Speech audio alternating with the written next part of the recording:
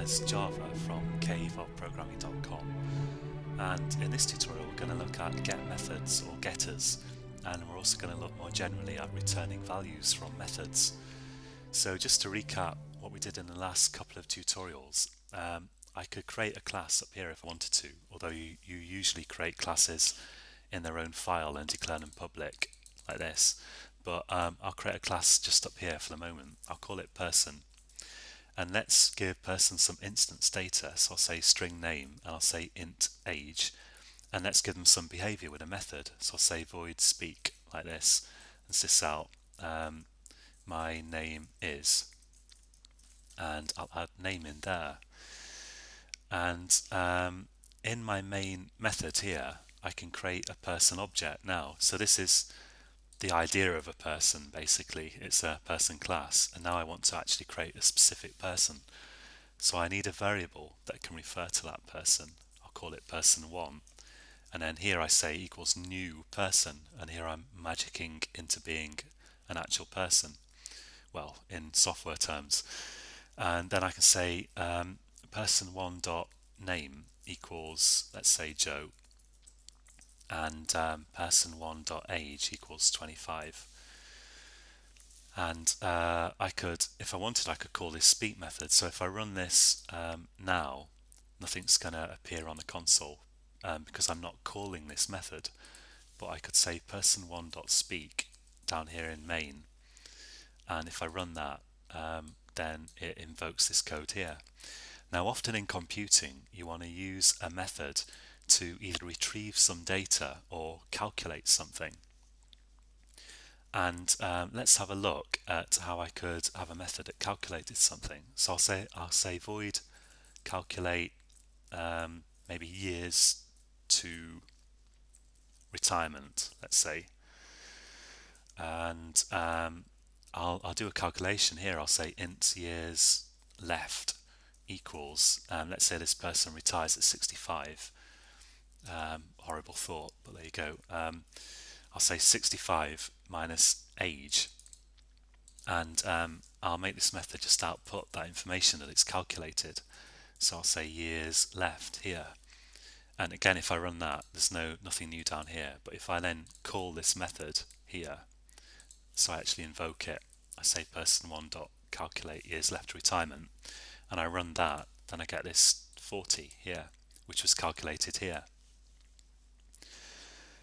Now, supposing that I want this calculate method not to output anything, I just want it to do the calculation and then tell me what the result is. In other words, in here in main, I want to be able to get the result of this calculation and do what I like with it. How could I do that? Well, here you see that a keyword, void, a Java keyword, and this says that this method does not return anything. We talk about methods returning values, and I want to change that. I want to say that this method is going to return this value here. So the first step is to say int, because I'm going to say this method returns a value of type int, because years left is of the integer type int. And the second step is down here at the bottom of the method, I want to say return years left like this, because here I've said it returns something of type int, and here I'm saying, yeah, what I'm actually returning is years left. And when you type return, this will literally leave your method at that point, which is why it's usually at the bottom, although it might not be. It could be somewhere else in your method, enclosed in an if statement, and it might only execute under certain circumstances, let's say. And I can get rid of this here, and if I run that now, so you don't see anything, of course, but in my main program I could create a variable of type int, and I could call it whatever I like. Let's call it years, and I could set that equal to, and now I set it equal to the return value of this method. So it looks like I'm setting it equal to this method, but I'm not. This is actually this is a method here, of course. It's this, and this is just data, a variable, and you can't set a variable equal to a method. But what's actually happening is I'm setting this equal to the return value of this method, and this method is returning this here. So years, ends up being equal to whatever I return here, which is years left. Now I can output that and I can say sysout years till retirement, and let's just output that years there in my main program. So this this return value has enabled me to get a value in my return in my main program.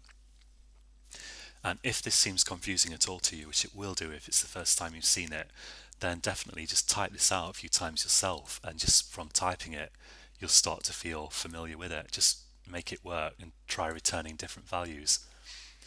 And now another really common thing to do besides returning the results of calculations is later on we're going to look at encapsulation, which means encapsulation means that the data that you declare in a class is hidden away from other classes. So in this case it would mean later on we're going to look at how you can stop other classes like this class app that I've got my main program in from accessing that data directly, which it's doing here.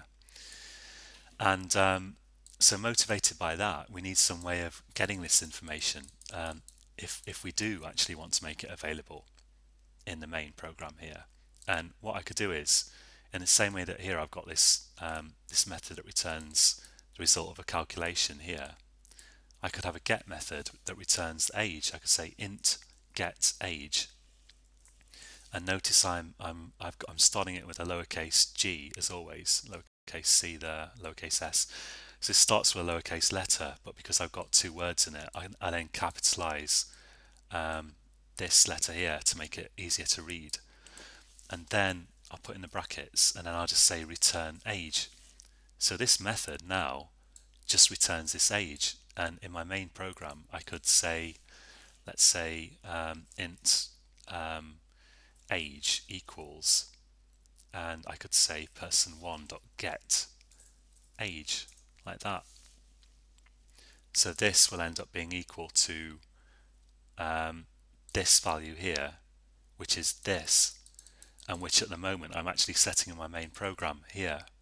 So it's a bit of a convoluted trail from here to here, and it's returned here, and then it ends up in this variable here. So, and you need to follow that through and sort of get your head around it. And I could do the same with string. I could return the string types. I could return the name here. I could say string, because I'm going to return name, which is of type string, get name, and I could say just return name. So these are getter methods or get methods, and if you're following a course on Java you'll get asked about these for sure, and even if you're not, you'll absolutely need to know how to do this. And then in my main program I can say string name equals person1.get name, like that.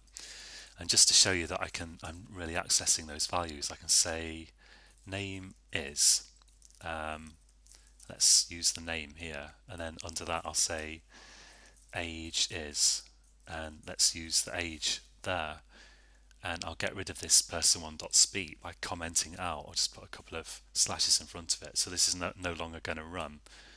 But if I run this program now, so I get this runs, and then my get methods are returning the name and the age from my object, which I actually set here.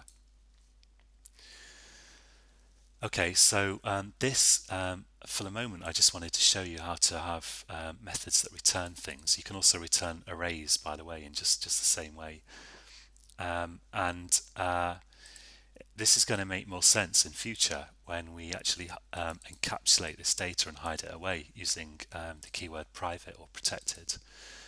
But for the moment, just get used to how these methods work, because you will need to know about this. And here in this tutorial we've looked at getting values from methods, and in the next tutorial we're going to look at passing values into methods, and we're going to look at setters and set methods.